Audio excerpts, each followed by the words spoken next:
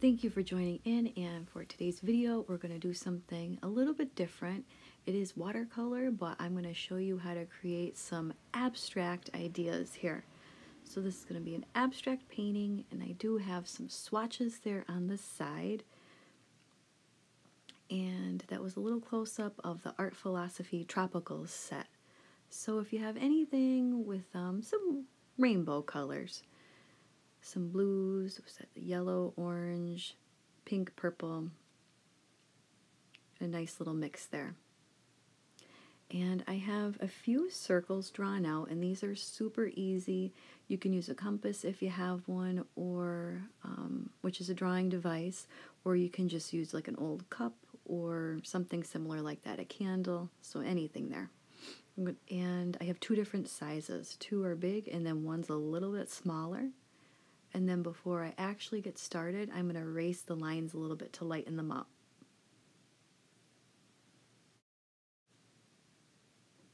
And for brushes, I'm just using one here.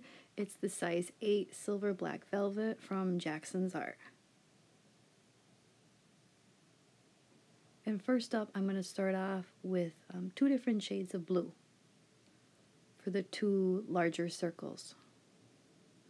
And the goal here is to create a lot of like fluid movement here and texture, because it's an abstract painting. So I don't want, for me personally, I'm not focused on like blending and make sure everything is like super precise, because that's not the type of painting that this is.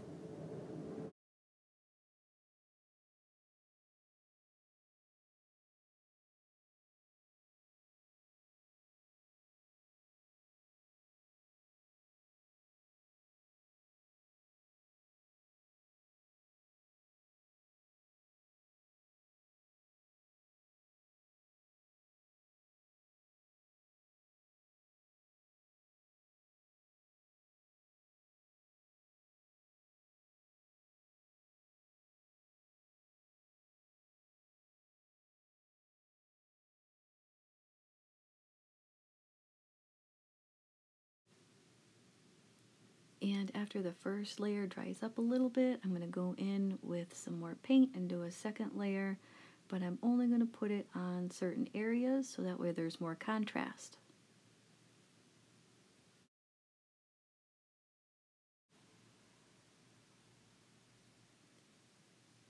And for the lower circle, I'm using some indigo mixed with a little bit of a darker blue.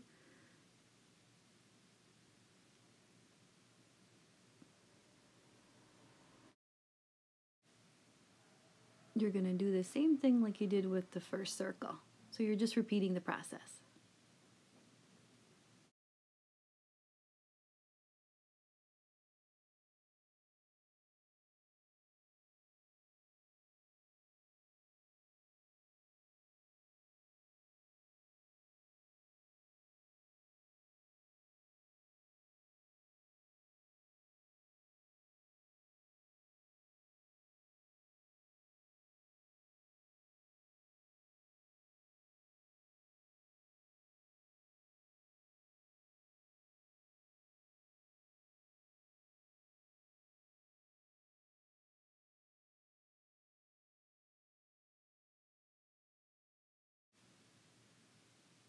And for the smaller circle up in the corner, I'm mixing, I guess you'd say like a little bit of purple and magenta together, and then I'm going to drop in bits of the deeper blue as well.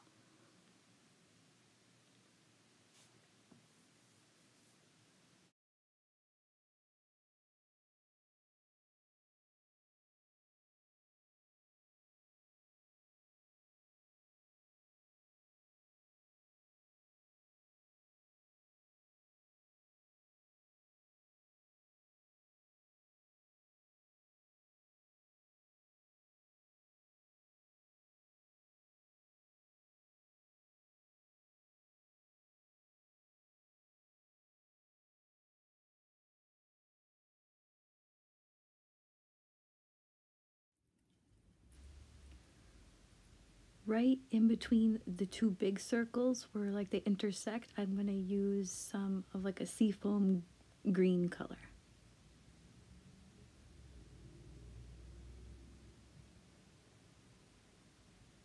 So if you have a nice like pastel green color, something similar. If not, you can pick something similar. I would recommend either just a different shade of blue or green. Maybe you could put a tiny bit of white in there. And then so everything has balance, I'm going to put a tiny bit of that same color up into the lighter blue.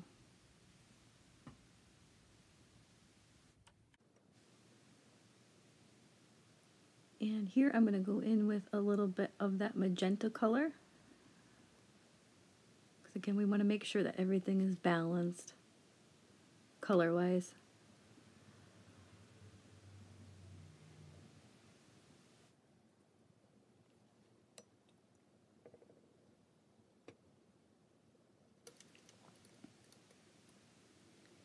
And for the background, I was trying to think of different different ideas here, and I decided to go with the drip effect because it's really easy to do, and I did a little color play here with complements.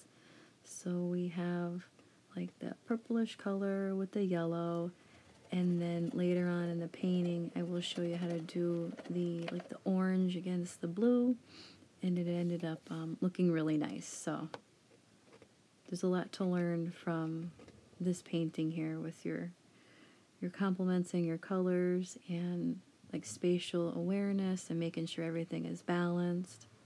So there's actually a lot that goes into abstract paintings that most people don't even know about.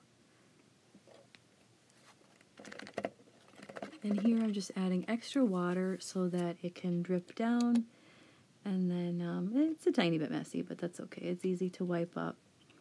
And I'm going to let that dry up and then work on the orange on the other side.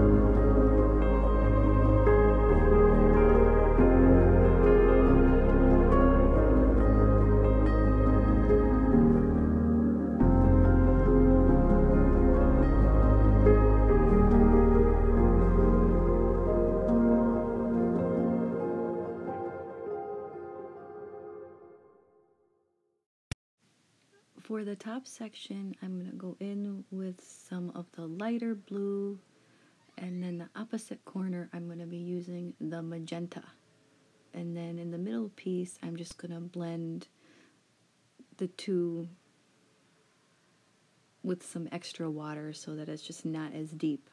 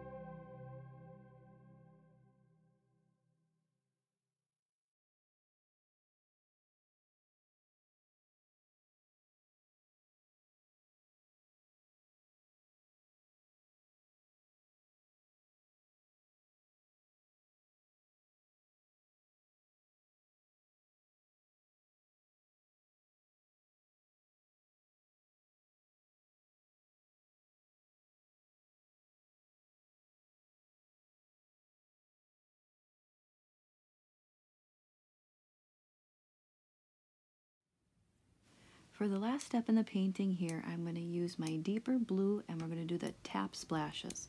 So make sure you're using a good amount of water so that you have a nice little splatter effect there.